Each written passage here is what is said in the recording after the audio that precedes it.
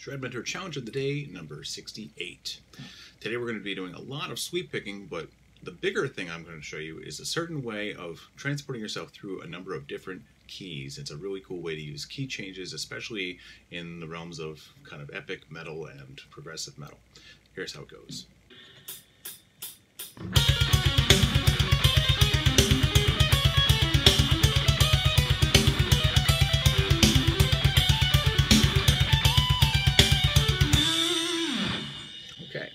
So all that's going on here is that I'm just going back and forth between the Lydian mode and the Mixolydian mode of a whole bunch of different keys in a row. Those two root notes in the key, the Lydian mode's root note and the Mixolydian root, are both a whole step apart from each other. And all I'm basically doing is going up a half step from there and doing it again in another key. So in this case,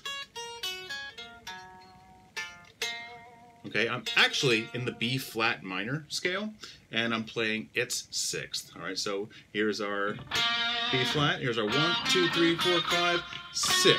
Lydian is the sixth mode of minor, so I'm actually starting on the F sharp, and then I'm going to the G sharp, or I guess we could call it the G flat and A flat in this case, because B flat is the root. All right, so all I'm basically doing is starting at the G flat, right? And I'm basically just doing this particular sweep sequence, which is basically using the third and the fifth. And then I come around with my pick and I go down, down, down, down, down, up. And that sets me up for a downstroke for the next one. It's the same sequence for every sweep though. All right, so starting from my G flat major arpeggio, I go up a whole step, go up a half step, go up a whole step, go up a half step. You guessed it, whole step. And here I kind of just decided to stay at that particular key. That landed me at a C major and a D major, which are the 6th and 7th chords of the E minor scale. So I decided to kind of just land in the key that I got to after a couple of times there.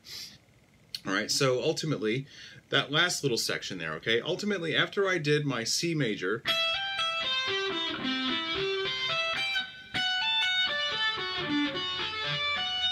the fifth of this particular chord is A, so I'm going to do a whole step for one beat. All right, these are all triplets, so this is basically 1, 2, 3, 1, 2, 3, 1, 2, 3, 1, 2, 3, descending a D major, and then my final note is an E. 1, 2, 3, 1, 2, 3, 1, 2, 3, 1, 2, 3. Final note. All right, so all together a little bit more slowly.